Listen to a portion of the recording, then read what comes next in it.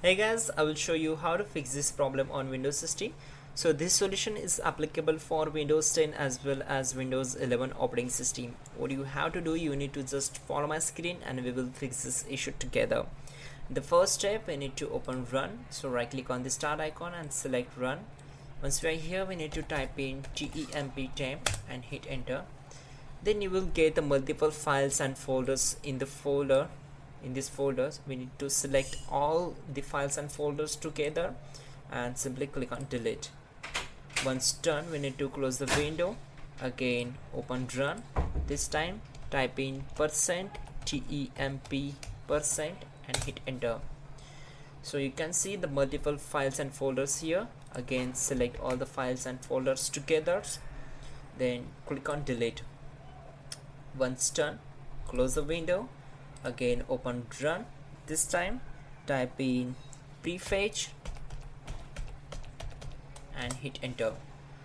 Again we need to select all the files together and click on delete.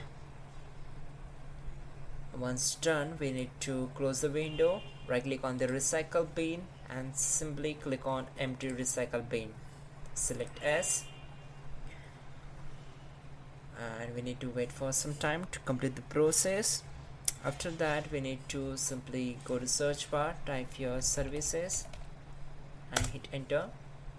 Now we need to find out the sysmain service. Just scroll down and here you will get, right click on it, select properties and we need to disable this. So startup type, select startup type and select disable, click on apply and then OK. Now we need to find out the Windows update on the same window.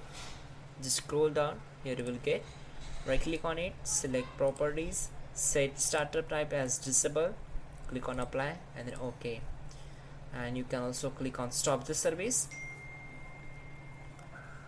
and then just close the window. Again open run and this time type your clean mgr and hit enter. Now we need to select all files and click on OK. Now it will show you, are you sure you want to permanently delete this file? So you can delete them and free up the space. This will clean up the unnecessary files on your machine, so don't worry, we need to delete all these files. This will not affect on your important data on your machine.